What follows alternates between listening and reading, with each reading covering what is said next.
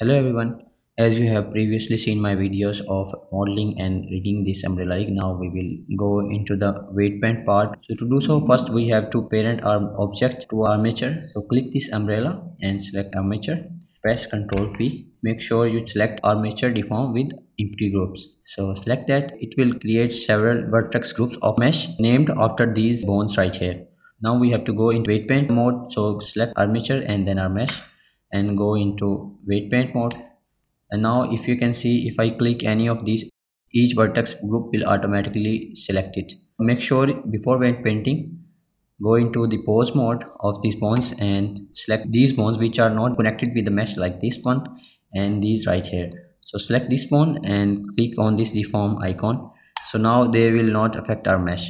So make sure you select all of them, like these bonds. I have already unchecked this deform option, so you can do so. And after that we will go into main weight painting mode.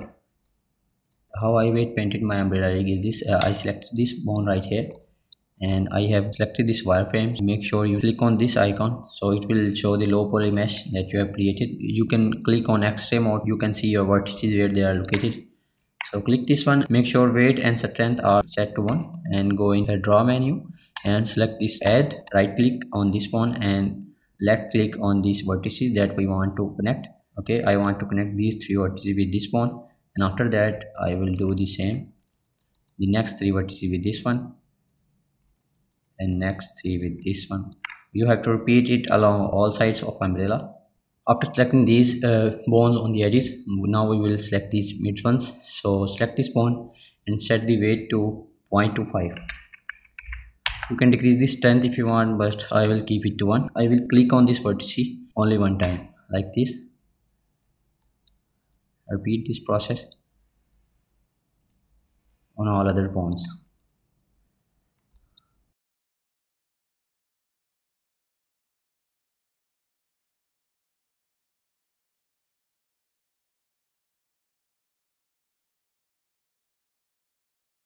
Okay, after weight painting, we will go into object mode, select our armature and go into pose mode. And now we will bring it to 1.4. That's our final value of this, and select all bones and right click on this to deselect this bone and press H to hide all of these, and go into our object menu, click on this and enable this icon right here.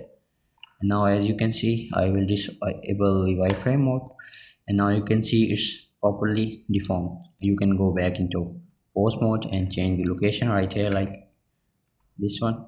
Okay, I hope you have understand my point. And this bone is also located here, but I have added an custom shape on this bone, right? Go into our bone properties. You can see here custom shape.